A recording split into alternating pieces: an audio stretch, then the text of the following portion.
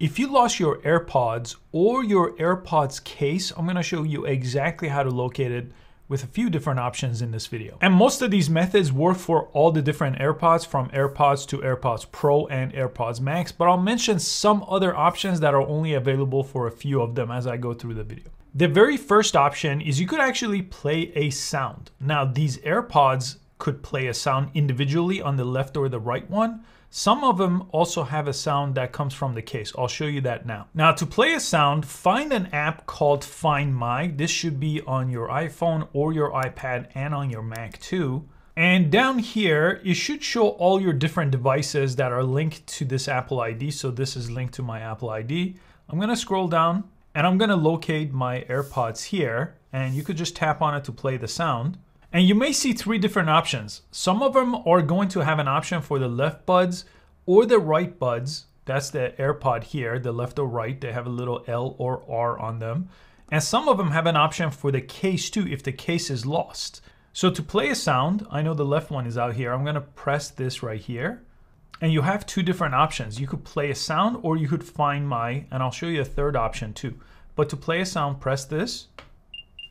You'll hear that chirping sound. So if it's nearby, you could actually hear it. I'm gonna go ahead and stop that. And obviously if it's not nearby, you're not going to hear it. So the second option I wanted to show you is how to locate it using the map option. So press find here. And this one is gonna actually search for a signal, and you could pick up your phone and walk around till it finds it.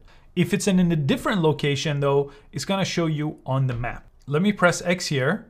So if you see it in a different location, just press this option, this arrow option, and it's gonna locate it on the map for you so you know exactly where you left it behind.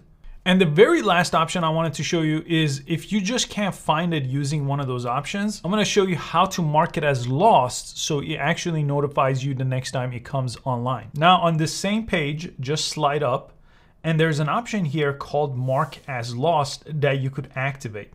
Now, if you press activate here, you're gonna get another option here.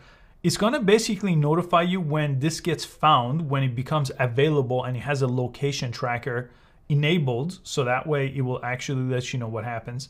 And it will stay locked to your Apple ID. So someone else can't just go ahead and activate it. No one else can use them without you removing it from Find My. So that's very important. And then you could continue and follow the prompts on the next page. And if it ends up being completely lost, just remove this device. Unfortunately, these are all the options you have to find it. I recommend you just keep it on in lost mode if you still haven't found it. If you found it, let me know in the comment section. I hope you found this useful. I'll see you next time.